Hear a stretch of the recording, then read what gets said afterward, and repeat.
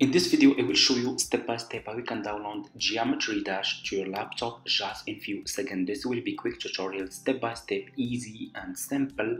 So let's get started. So what you need to do first, you need to go to your Google Chrome like this and click on the search and search for BlueStacks. Okay, you need to search for this website first. Okay, this is the step number one.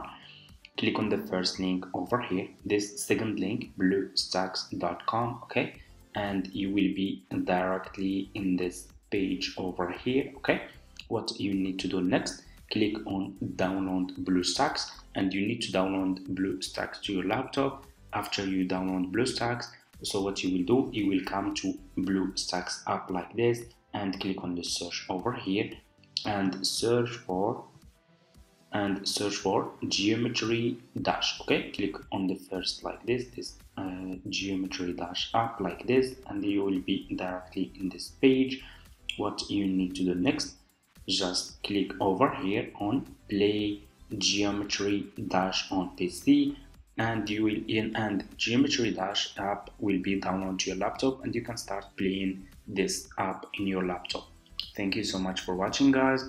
Hope this tutorial is helpful for you, and see you in my next video.